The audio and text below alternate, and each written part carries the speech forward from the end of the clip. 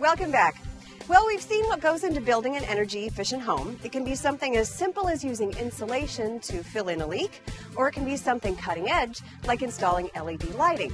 But in the end, the proof only comes after a home has been tested to see if it meets up with ENERGY STAR standards.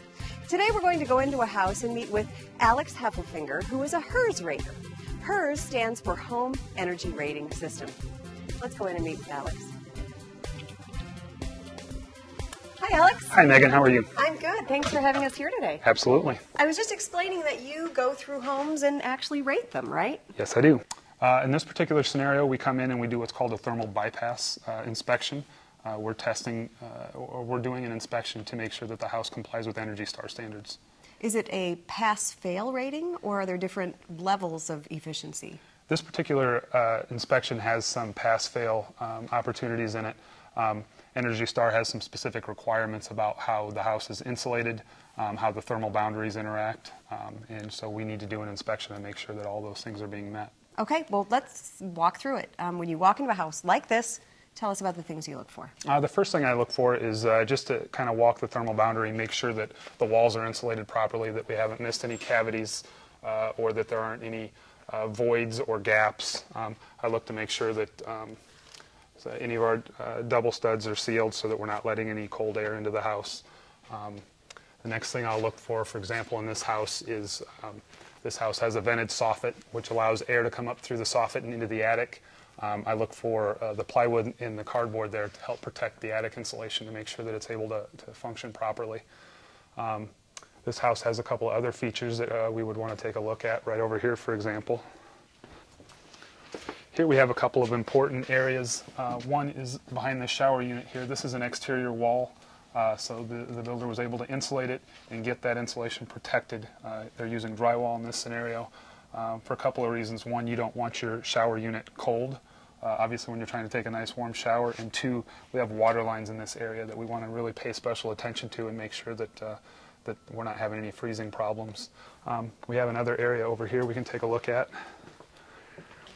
This is another area that we see typically. We have a fireplace here where we have a chase. That we make sure that they get a lid on and get that lid sealed up so that we don't have any interface with the attic. Also, you can see here a couple of examples of wire holes where they get the wire holes foamed so that we don't have air leaking down through the walls, a lot of times into the return duct system for the HVAC equipment. Lastly, I would look at the ductwork. In this particular case, it's all in the attic. This is a slab home, so we need to make sure that all the ductwork is insulated properly, that they haven't missed anything, that everything's connected. So we'll do a visual inspection of the ductwork at this point as well. Now, Alex, what if one of these elements doesn't meet up to the standard? Is it the builder's responsibility then to fix the problem? Yep. What we'll do typically, if we come out here and we see an issue, then we'll call the builder. Oftentimes we'll get a hold of the subcontractor directly and just let them know what the issues are, have them take care of them, and then typically we're out the next day to do a re-inspect. So who is it that hires you and pays you to be here? The builder hires me, pays me to be here, yep, and I'm here to make sure that he's adhering to the standards of ENERGY STAR. Now, how does a homeowner know if their home has been inspected? Is there some sort of documentation that's provided? Typically, if the builder is building ENERGY STAR, he will promote that, he'll market it. If you don't see it, then there's a pretty good chance that it's not ENERGY STAR. However, I would encourage people to always ask their builder if they are building to those standards. And lastly, what if somebody is interested in buying a new home that has not been rated? Is it possible for them to have their home evaluated? At that point in time, I wouldn't be able to rate the house and make it an ENERGY STAR home, but we could certainly come in and do some testing, make sure that from an air sealing standpoint that the house isn't too leaky, and if it is, identify those places where they are, and we can certainly make corrections at that point and give a homeowner a better product. Great. Thanks, Alex. Good information. Thank you very much. Thanks. For more information on energy-efficient new home construction, visit our website at powerhousetv.com. Energy.